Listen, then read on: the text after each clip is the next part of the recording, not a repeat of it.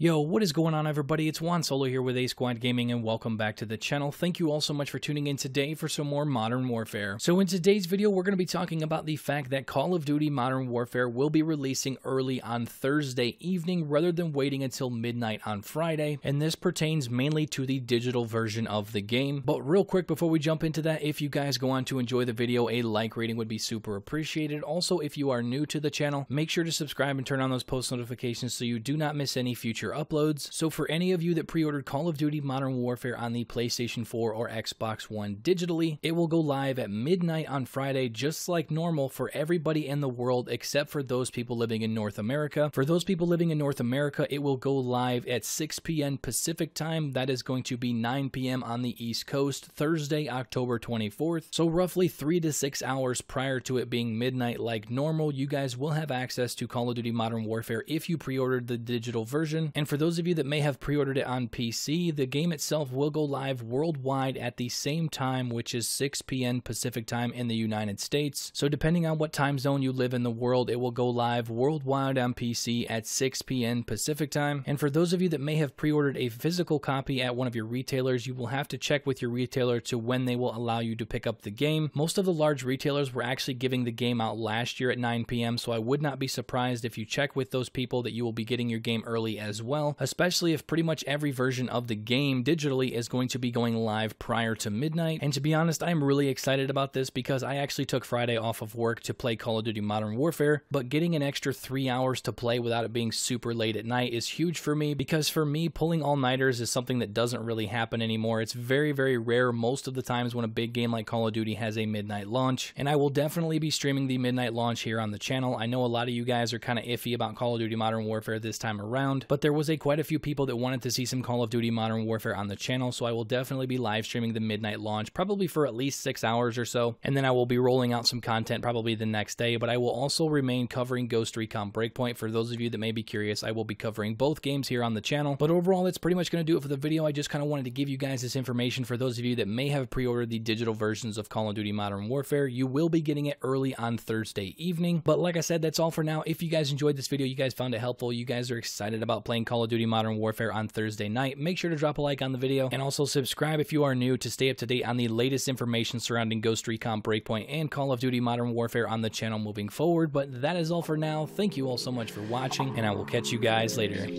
Peace out.